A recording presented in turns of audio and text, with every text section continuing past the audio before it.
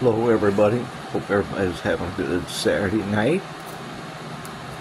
About Trump, I can't believe some people are saying that that's a setup. He set that up. He set somebody up to shoot him for political reasons. When he could have wound up getting killed or seriously wounded.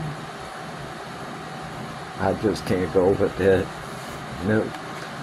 Nope, I can't go with that. That's the way it is, and that's the way it will be. I do not believe that. So, I don't know where that theory comes from, but whatever. But I believe God protected them. I do believe that. Because I'm a spiritual person anyway. I believe in angels and God and stuff. And I believe God protected them. That's the way I believe anyway. People can believe what they want to believe. I don't really care, to be quite frank about it.